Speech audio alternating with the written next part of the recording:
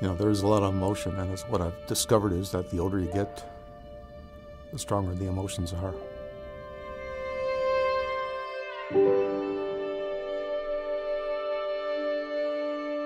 When I came back from Vietnam in August of '71, a lot of people talk about, being spit upon and that kind of stuff.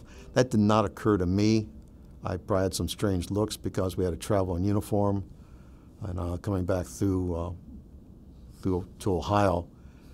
But I never saw the blatant animosity towards the military that a lot of people experience. So in that regard, I was lucky.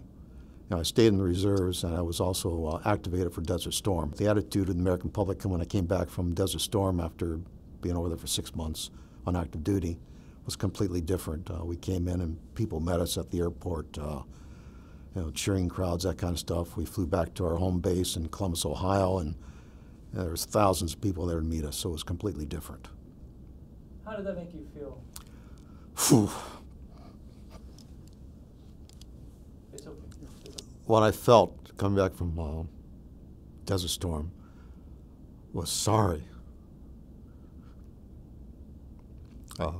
for all those people, all those military troops that came back from Vietnam in the Vietnam era, late 60s, early 70s.